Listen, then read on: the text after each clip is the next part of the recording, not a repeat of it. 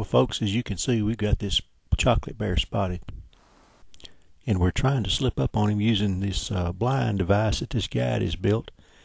It's really just some boards off a pickup truck. We have to wait till that bear puts his head down before we can move. Now, we're using a laser rangefinder by Bushnell. It's awfully important on a stalk like this you get your yardage right. If you'll notice, we don't even have a gun backup on this stalk.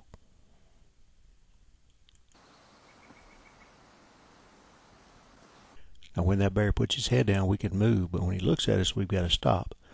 Now, right about now, we realize that the cameraman's kind of out in the open, so we're going to make him stay where he's at for just a few seconds, and then after we get him stopped, look what happens. The bear lays down right out in the field. He's laying down watching us, so we've got to just hang tight. And it's a pretty bear. It's chocolate on the front and kind of a light cinnamon on its rump. It's a real pretty bear.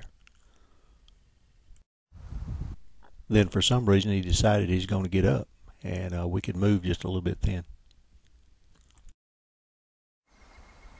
Now you can see I'm moving the rangefinder out of the way, getting ready to shoot. We're getting pretty close. He's still about 35 or 40 yards away. And it looks like he's going to try to slip around on us, come around on the side. He's getting kind of curious, wants to see what we are. Looks away for a second, gives me an opportunity to kind of get set up for a shot. As you can tell, my heart is probably going 90 miles an hour right now. This is an exciting way to bear hunt. Here he comes. He's coming straight at us.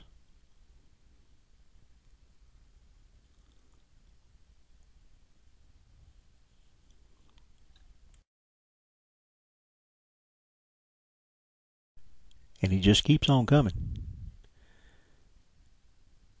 And about now, for some reason, he turns and decides he's going to ease back toward the woods. Step out, draw that high country. Real good shooting bow, that high country.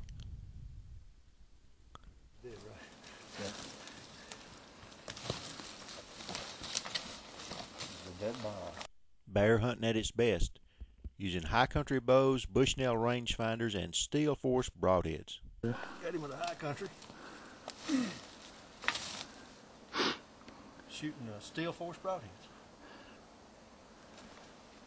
Thank you, son. No problem. Appreciate it.